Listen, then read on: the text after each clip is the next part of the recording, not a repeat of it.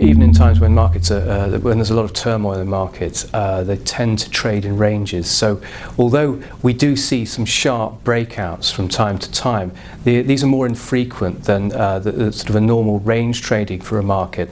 So especially now, where so many traders and investors are very undecided about how markets are trading, it's possible to sort of identify trading ranges, especially using technical analysis, and add that to fundamentals.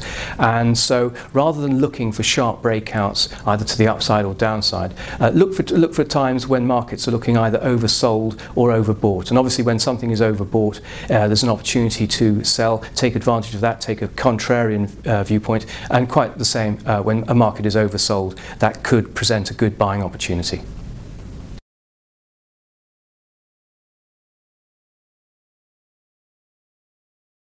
Well, it works both ways, and some of our customers absolutely revel in the volatility, especially those who are keener and more used to day trading. And these are the ones I'm talking about who really can sort of look at the ranges, and they can identify points, turning points in markets, maybe using pivot points, Fibonacci retracements, that kind of analysis.